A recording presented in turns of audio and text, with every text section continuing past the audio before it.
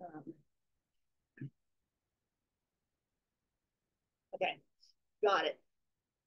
So when I do this, staff, I will not be able to see anyone. Okay, so if somebody wants me to stop, you really need to just let me know. Okay.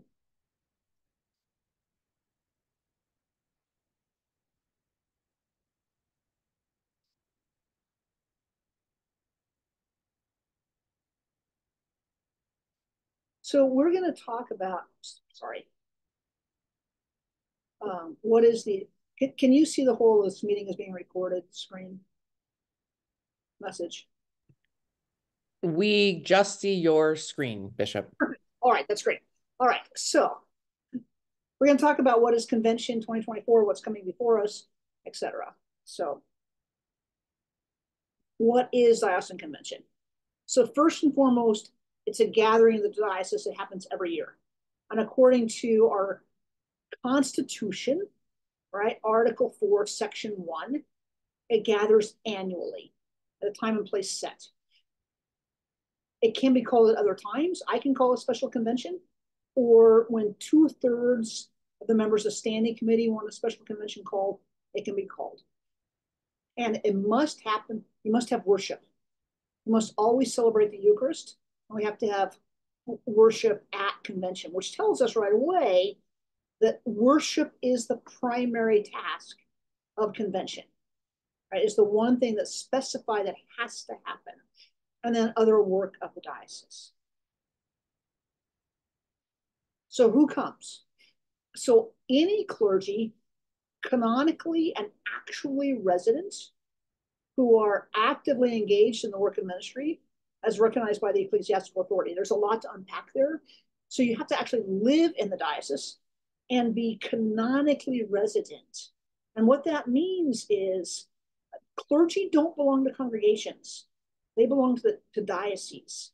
And some clergy live here who actually are resident, canonically resident in a different diocese, recognized as actively engaged in the work of sacred ministry.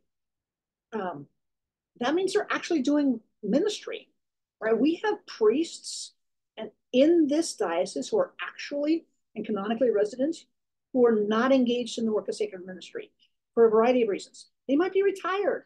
They might be in nursing homes. They might no longer want to do ministry. They are not required to attend. If they're not listed as being active, they're not required. But if you are physically present, canonically resident, and actively engaged, you have to attend unless you've been excused. And then every parish and mission is entitled to lay representation. And I can appoint somebody from bishops' chapels and specialized missions. So lay representatives from congregations who actually are considered members of congregations, they attend. And then convention officers. So the registrar of convention, the chancellor, the treasurer of the diocese. If we have a chair of the finance committee, some of these are still listed in our constitution and canons, and the person doesn't actually exist. Like president of the ECW of the diocese. We don't actually have a president of the ECW of the diocese, but it's still in there as somebody who, if we had one, would be an officer of convention. And then any guests. So these are the ones who are required to come or invited to come or by office come to convention. So what are the rules of convention? Well, the first rule is pray, right? So we say in our Constitution canons that we open with worship and Eucharist matters, and worship is part of it. So first of all, pray. So worship and then formation. We're going to learn things. Formation and fellowship. We're going to be the gathered community of the diocese, engaged in times of play and fun and meals. Those are an important part. So the rules are to bring yourself as fully as possible as you can to those aspects of our time together. Now, what are the other rules? When we do formal reporting and voting and things like that, we follow special rules of order. Those you already should have received those. Typo here, and voting guidelines, and Robert's Rules of Order. And if you want to know who Robert was and why do we have to follow his rules, there's a really great video that was sent out that helps you understand why do we have Robert's Rules of Order. So pray, bring yourself as fully as you can to worship and formation and fellowship, and we'll follow rules set out that sort of help us do things in good order as we do voting and listening to reports and things like that. So people always want to know, what should I wear? And here's the thing, we're in the West, so the most important thing is be comfortable. And why I say that is I served a church in the East, and the rules there was wear a suit. Don't wear a suit. That would not be Diocese of Spokane, right? Be comfortable, wear clothes that are comfortable. And then it's October. We have no idea what the temperature is going to be like. We might have snow, it might be 80 degrees. So bring layers. And who knows what the temperature in the cathedral will be. It might be 85, it might be 55, depending on the weather. Bring layers. No expectation of formal wear. Many clergy will wear clericals, and clericals is what we call clergy shirt and collar, but not everyone will. And clergy are invited to vest for Sunday morning, so many normally wear clericals, at least on Sunday, even if they don't on Friday and Saturday. But the real key here is wear what you are comfortable wearing for any type of weather to be in meetings all day long, okay? No expectation of anything other than that. People always want to ask, what will we eat? Will there be breaks? And what about snacks? So our meals are being catered, and we're trying somebody new this year. We're trying the same caterer for the entire time. I think the meals are going to be great. We will always have vegetarian options. All food allergy need folk are invited to go through the line first. We have a high priority in keeping our people safe. And so we want to make sure people get the food they need. We will have breaks, we will have snacks, and we'll have drink tickets. So you don't have to worry about, do I need money if I want to buy seltzer water or a glass of wine? It's provided. Sorry. So what about convention offering? We take up an offering on Sunday morning. There's two offerings that are important to know about.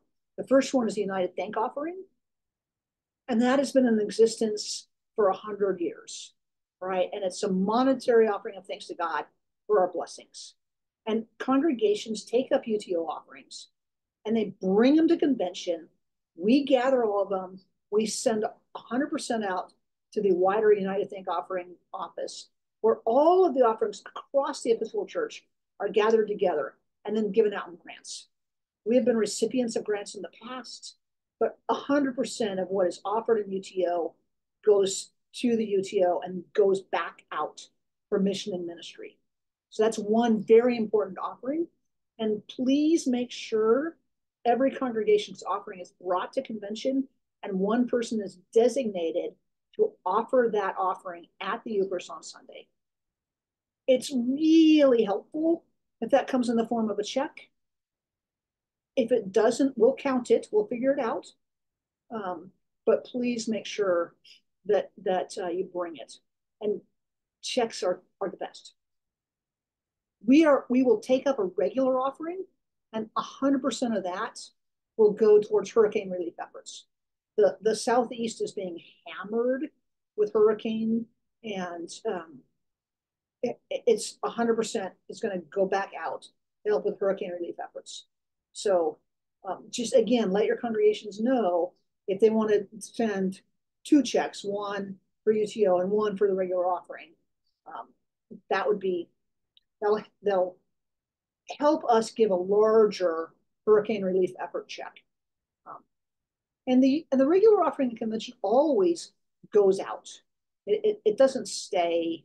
It always goes out for mission and ministry in the wider level, however that's done, often to relief efforts.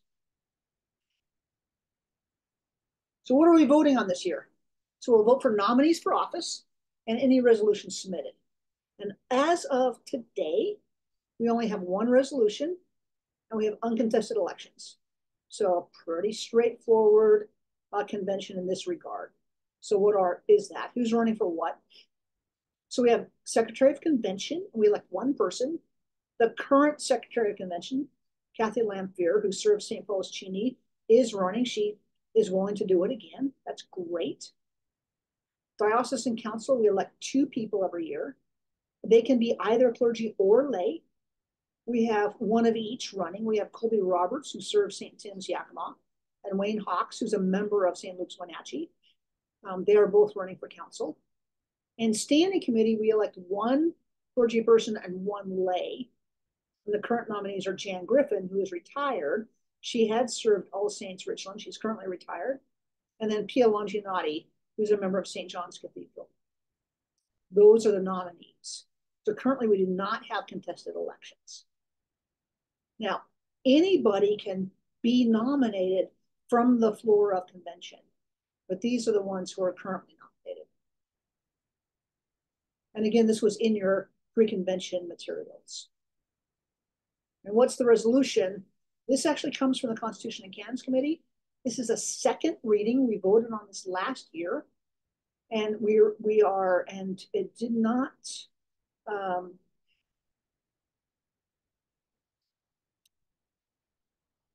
the changes didn't show up, but sorry, that's going from PowerPoint on my work computer to Keynote on my office computer.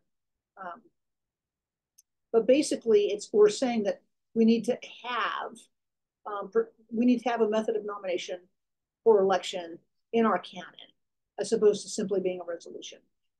We've already voted on this once, and we voted yes. Any revision of our Constitution has to come before a convention 2 years in a row, where we make it harder to amend the Constitution. A canonical change can happen with one convention. A constitutional change takes two.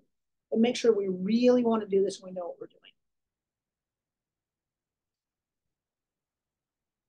So then I wanted to show this. These are proposed 2025 budget expenses. I'm not showing the entire budget. We'll show this at convention. And again, I'm seeing that some of the numbers didn't translate from the PowerPoint to the Keynote. But it basically shows you that when we think about where we are in terms of the overall budget, strengthening faith communities, the money we spend to help our communities grow stronger is about 24% of our budget. When we think about formation and discipleship, and if we were to combine discipleship action, discipleship formation, it's about 21% of our budget. The office of the bishop includes myself, but it also includes the financial officer, communications officer, and the administrative staff. So that's sort of the administrative functioning in order for the functions of the administrative functions to happen on the diocesan level. And that's 28% of the budget. Paulson House includes, it's a little misleading. It's not just the light bill and heating bill. It also includes some meetings. For instance, convention. It's under this category. That's a weird thing, but that's okay. And then the wider church. So that's our assessment to the Episcopal Church, the donation to Province 8, just some things like that. It's about 9%. And then we always put money away into reserves. I stress this all the time. Put money away in reserves for things you know will occur. So we put money away for the fact that we will have General Convention every 3 years, that we will have the Episcopal Youth Event, that we will have Women's Triennial, that eventually we will have a new bishop. We have to put money away for those things that happen on a regular basis. So when they occur, we have money to fund them. And I really stress this. Our congregations need to be doing this, right? And if I'm going to say a congregation should do it, we need to make sure we're doing it too. And so, and what I say is 2 to 3% of your operating budget should always be going into reserve funds. And we put 3%. And then we're going to have questions. And so I'm going to stop sharing. And I went through that fairly quickly. But I wanted to stop and ask what questions you might have or any confusions. I have a question. Sure. So in that graph, you had the Paulson House. How about maintenance of the cathedral itself? Is it a budget item? It is for the cathedral. I see it doesn't come out of the diocese. That's correct. Okay. Thank you.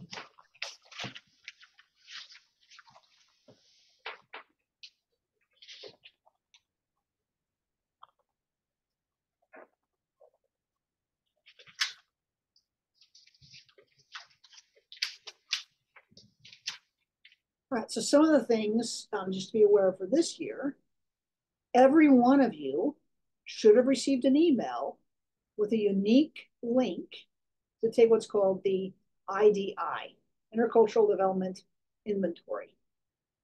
We really, really, really need you to actually do that, right? You will not be identified. No one's going to see your inventory. That's going to somebody else. And we see the aggregate, but we're going to be talking about that. And we really need you to do it. And if you can't find that email, Mallory Davis is the one who sent it. Look for her, look in your spam. And if you have problems logging on, I've heard of at least one person who tried 6 times, and on the 7th time it magically worked. I sometimes think about my mom who says, it's not working, and I come in and it works just fine. And she gets upset. I don't know whether it was this person or her actual link, right? But it did work. But if you have problems, again, Mallory Davis is the one to reach out to. But please, please, please do that. We have to have you do it by Monday. So today is Wednesday. You got between now and Monday to get it done. So again, it's a unique link for you to take the IDI. And if you haven't done that, put that at the top of your priority list. The other thing to know is that prior to convention, so starting at 11 o'clock at St. Stephen's, those who want to can come take what's called Depolarizing Yourself. It's a Braver Angels workshop for faith communities that we are offering. So the registration at convention check-in starts at noon. This workshop will go until 12:30 and you'll be given lunch. It is absolutely okay. We encourage you to go there first. You'll have plenty of time to get to the cathedral and check in and get to your seat at convention. This is going to be a really great workshop. So please go ahead and do that. And then the other thing is that Gathering Day is this Saturday. So it's really, I know we're doing a lot of Zooms, but this Saturday is the Gathering Day by Zoom. And it's going to be really, really good. Stephanie Spellers, who is candidate to the presiding bishop, is leading a workshop by Zoom, which will have practical teaching, a demonstration of the teaching, and then time to practice the teaching. And it's about how do we be in deep conversation with one another. So those are really important things to know. The Gathering Day on Saturday, do your IDI survey, and the Depolarizing Yourself workshop.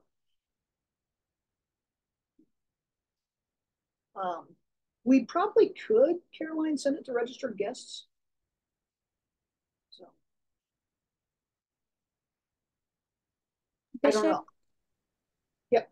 Did we receive pre-convention information in our emails, or was that info mailed to us? So you should have received an email with a pre-convention packet that had all of the reports. And if you didn't, please let us know. We're having problems apparently with our email. So it appears that because the spam filters are being ratcheted up by everyone, we are sending it to a Google Groups. And we just recently discovered that if we send the clergy and the delegate list at the same time, perhaps not everyone's getting them. So we're really trying to send them again. Today, a whole bunch of emails went out. You might have gotten 15. Well, I slightly exaggerate, but it might have felt like 15 in an attempt to make sure you're getting what you need. But also, all of the pre-convention reports are on the website. Special rules of order and voting guidelines are on the website. Anything you need is under the convention page on the website. And you should have received it by email. So. And Bishop, just to say, if you, we hope you will come to the Depolarizing Ourselves. If you are coming, please let Mallory Davis know by sending her an email, so we are sure we have enough materials and food. It would really help us if you would let us know that you're coming.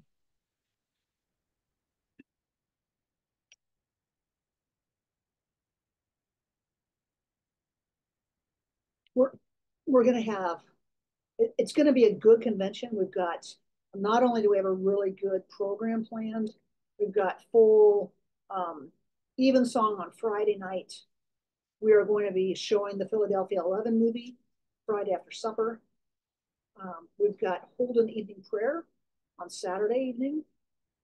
And we will be recognizing and honoring some folks Saturday during supper, as well as everything else we normally did. So really looking forward to this year's convention. And for those who don't know, it is our 60th anniversary as a diocese of Spokane, and our 160th since the first congregations were started in the diocese. So it's a fabulous thing.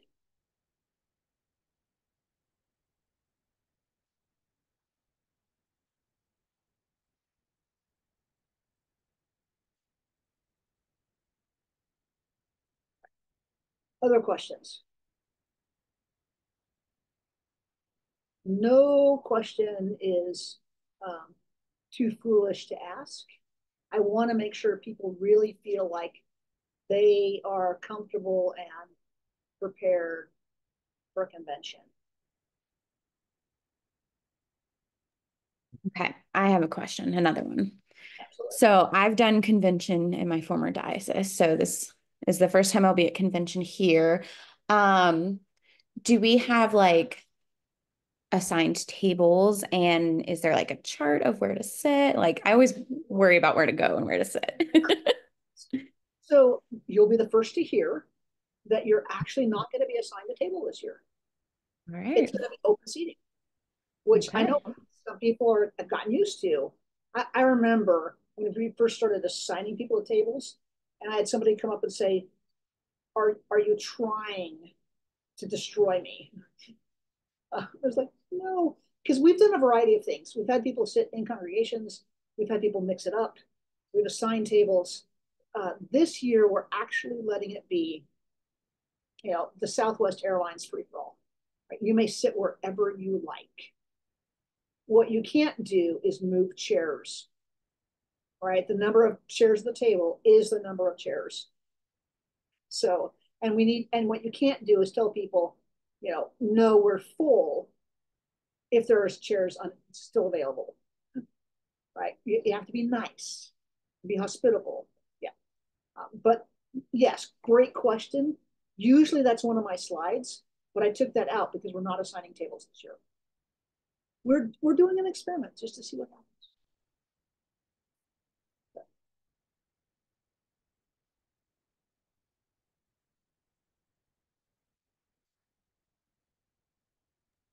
Yes, apparently Southwest is about to start assigning seats. We might go back to it based on what happens this year, but there will be times in the program where we really want you to probably more talk with your congregational members, which is why we thought let's not, because in the past, we've made sure that there's not every table had different congregations represented. So that really we could talk across the diocese as a whole and not just to the people we already know. This year, it's more, okay, how are you going to apply this in your congregation So having congregational time to talk makes some sense. So Bishop, if we didn't get that packet, who do we contact? Sure. So Tiffany Bade is the admin, and I'm surprised you didn't get it at least today, because I believe it got sent out again today.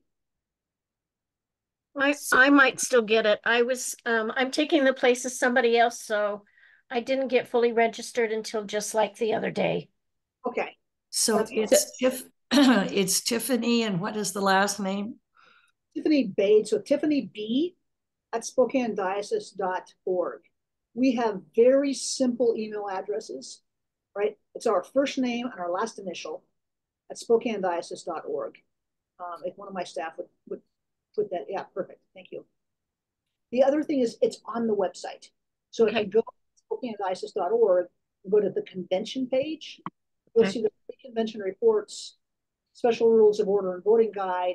Everything that we sent out to you is actually on the website as well. Okay. Thank you. Sure.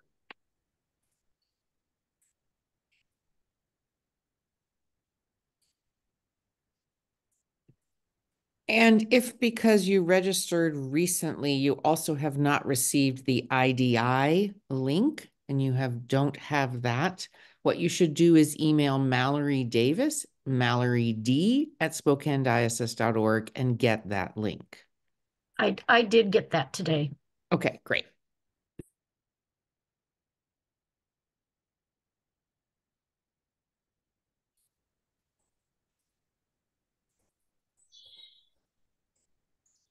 What else?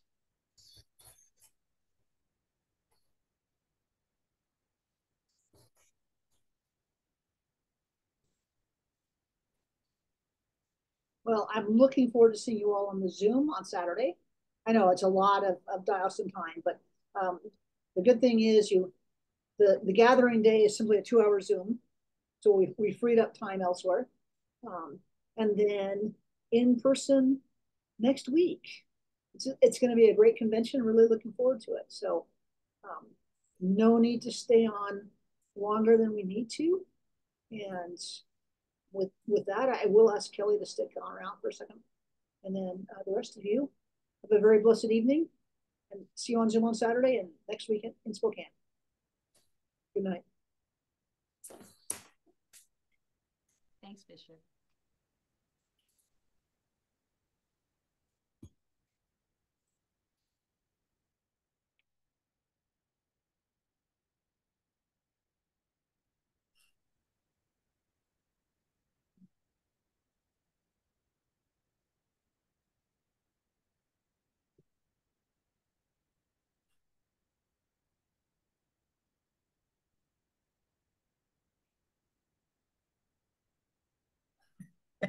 And then there's me. So in my email, what I said was, I'm writing to ask you to consider an appointment. And I thought about what appointment to ask you to consider. There's a number. Then I thought, you're pretty busy. So what I was asking you to consider was an appointment to the disciplinary committee. It is a committee that we hope never meets. Right. The entire time I've been bishop, it has never met. I can't guarantee that it wouldn't. Right. If it does, I need really good people on it. And because you're a teacher, you get this. It's a 3-year term. We hope we never call on you. The initial training is we send you a link to watch something for about half an hour on Zoom. If there's ever a need for the committee to meet, we train further. But again, usually it never has to meet. Yeah, I could do that. That's fabulous. Yeah. Yeah. I'm sorry I didn't get your email. I don't know. Typed it in wrong or something. And yeah. It's all good. Thanks, Kelly. Good to see you. See you. All right. Bye-bye.